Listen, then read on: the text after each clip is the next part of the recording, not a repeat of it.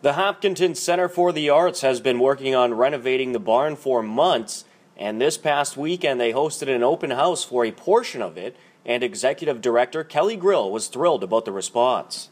The turnout is more than we could have hoped for. It was wonderful to see everybody and people coming to find out information about classes and activities going on, but also just to find out about the facility. So it's been really, really fun to show everybody what we've been working on. All right, and a lot of work still going on, and a lot more space set to open up soon. Can you give us a timeline on when you think this construction will be done? Yes, our hope is to finish the construction by the end of October.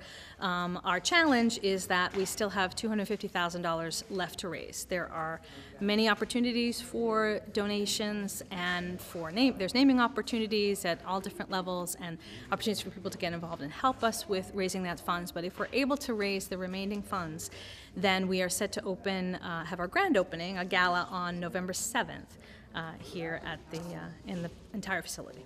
All right, and what are some of the ways that people can help out? Well, there's so many ways.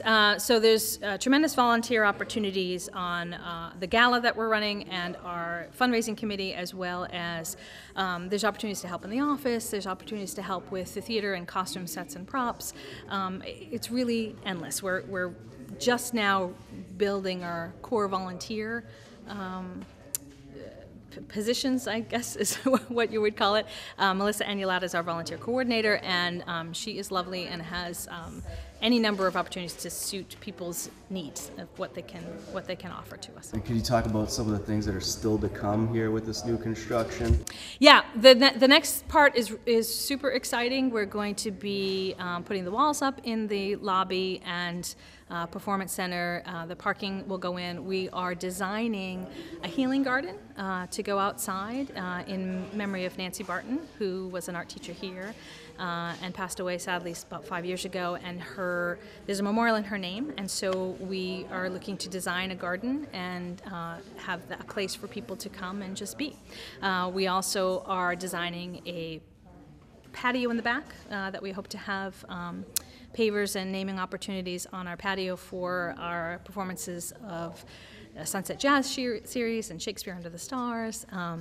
There's a tremendous amount of work that still needs to be done, and we'll be having campaigns specific to those different needs. What's been amazing is the outpouring of ideas and need for classes. We have begun an entire new dance program. We have ballet classes, tap classes, and modern classes, as well as a brand new program for little ones in Apple Country Music Together will be coming for infants and through age 6 for Mommy and Me. Music classes is brand new. We'll also have several visual art classes that are new and new teachers. We have a relationship now with Boston Casting, where we're offering acting for the camera and an opportunity to work with professionals in film and television. We have classes in writing that are new, whether it's memoir writing or creative writing classes and screenwriting classes. So what's even more exciting are the possibilities of things that we haven't even thought of. We have a yoga class that we're offering, and we're offering classes for students who have special needs, as well as seniors, dance classes for seniors with mobility, who are mobility impaired. There's just a tremendous opportunity for collaboration among many organizations here in town and to try to meet the different needs of the region. With the additions, many new classes will take place at the Hopkinton Center for the Arts. Artist Priscilla LeVake was in attendance at the open house, and she will be teaching a watercolor class starting September 17th. My name is Priscilla LeVake, and I live in Lowell, and I will be teaching watercolor painting here starting September 17th.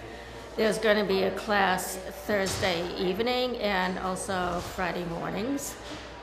I teach painting from observation, so we would start out by working from still lifes, which I would set up, and then we would also at some point practice working from photographs.